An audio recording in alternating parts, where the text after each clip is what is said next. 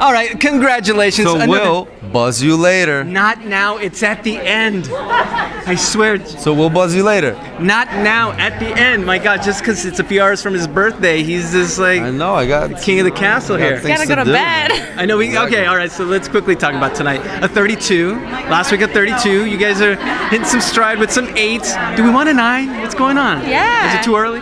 It's too early. We don't want a 9 yet. Oh. We want to earn our 9. Yeah. I don't think we've earned a 9 yet. See, she was like, yeah, and he's like, no, we want. No, I mean, yeah, we want 9s, but like I'm with him. Of course, I want 10s, but okay. I want to, like you said, I want to earn it. I want to know 100% that when I go out and do a dance that was a 10-worthy dance. That was awesome. I could feel that, you know. Now, remember what we're getting. Even our fans are saying you're so cerebral and just you're very in the moment thinking about this, and the fact that you see this, that it is a marathon, not a sprint.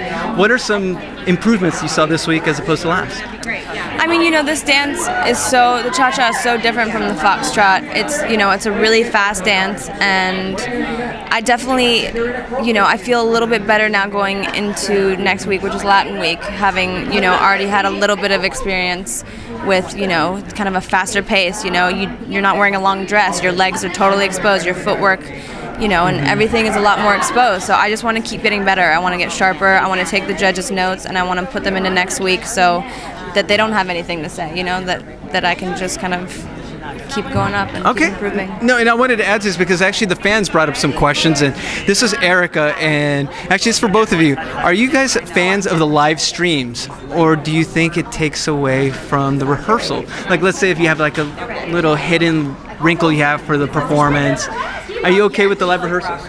No, I think it's awesome. Yeah? I think it's, you know, it's an hour of unedited, unproduced footage for the fans to get a better idea of who we are. Yeah. I don't think.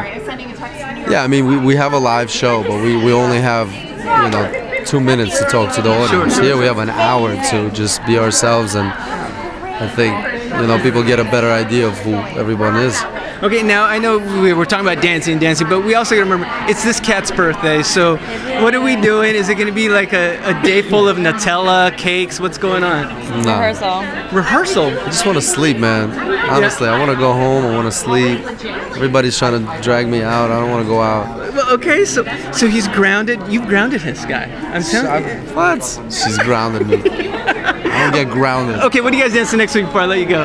Salsa. A salsa. All right. We got to keep them here. So on the count of 3, Val, 1, 2, 3. We'll buzz you later. He said it. Birthday boy.